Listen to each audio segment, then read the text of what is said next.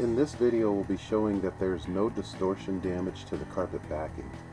These bubbles are the result of the carpet stretching directly in front of the feet.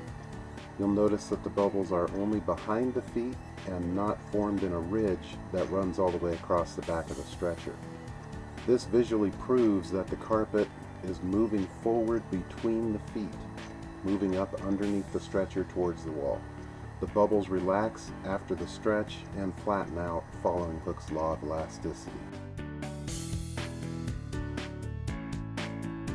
We're stretching on the back of the carpet here to show that there's no lasting distortion to the carpet. You can see the bubbles that show the carpet is under stretch, and we left the stretcher in the stretched position for 10 minutes on this test. This is being done on a carpet that is not acclimated. It's in a 50-degree room. Now notice that there's no lasting distortion to the backing and all the rows are running straight. Now obviously carpet isn't made to be stretched from the back like this, but this does show that there is no lasting damage done by the triFORCE, even in a cold room on cold carpet.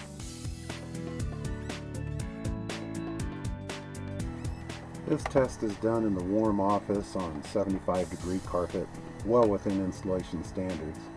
The test carpet remained under stretch for 5 minutes. The excessive time limit under stretch is done to show that if there's no damage or distortion after this amount of time, then there certainly isn't going to be any damage on an install where the stretch lasts less than 30 seconds each.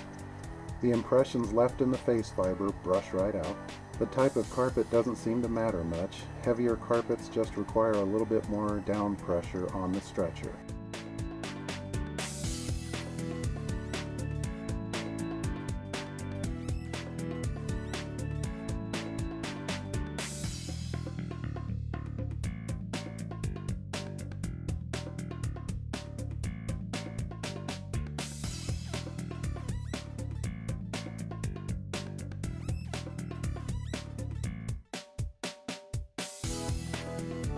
You'll notice the impressions from the feet here, but they're gone in moments due to the elasticity of the action back doing exactly what it's designed to do.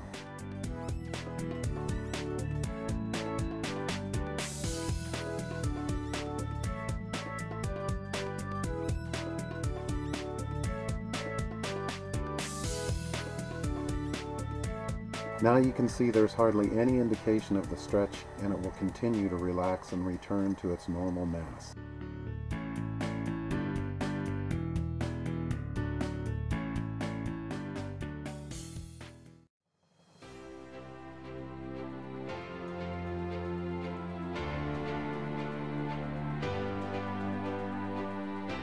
Again, from this angle, you'll see that there is no distortion at all from the stretcher.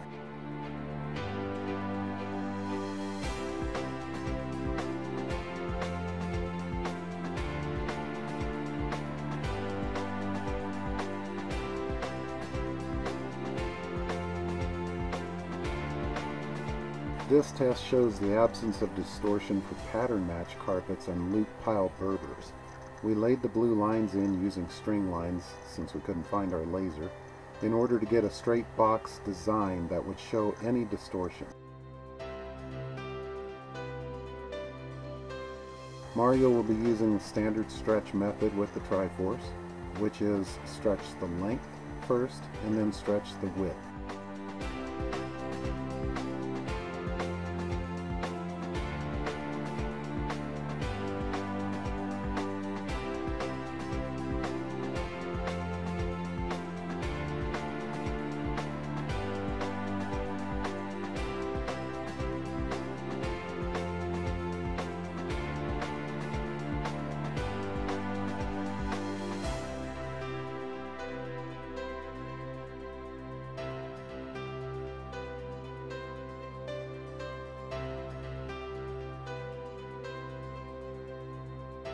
We've cut down the actual film time in order to speed this test along.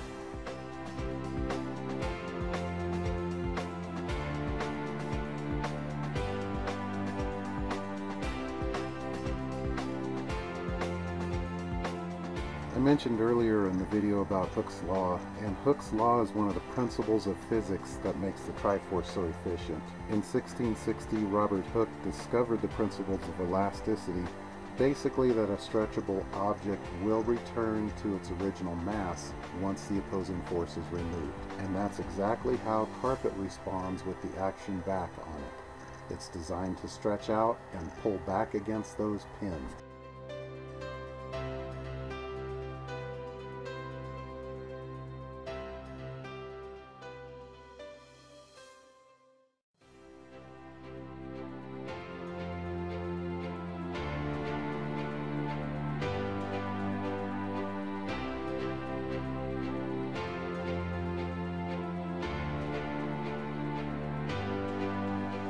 Any distortion will be easily seen in the long straight lines.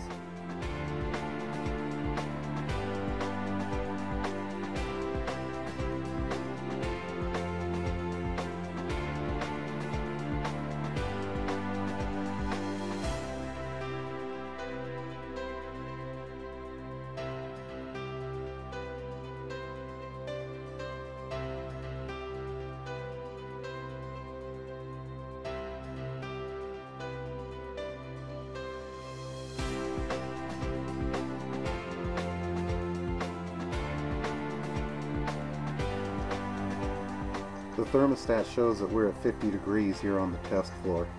A good carpet installer, of course, wouldn't be installing cold carpet in a cold room, but we're doing this to illustrate not only the power of the triFORCE on cold, stiff carpet, but also to show that even on cold carpet, there's no lasting distortion. It'll take a little longer for the carpet to relax, of course, but there is no damage or permanent distortion of any kind.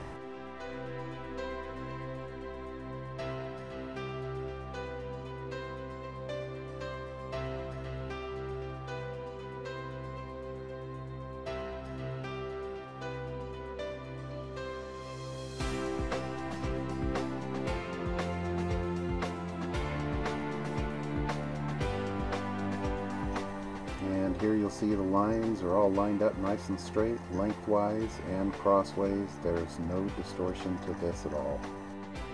Here's one we did just kind of for fun. This is an old Berber that we've had on the rack for quite a while.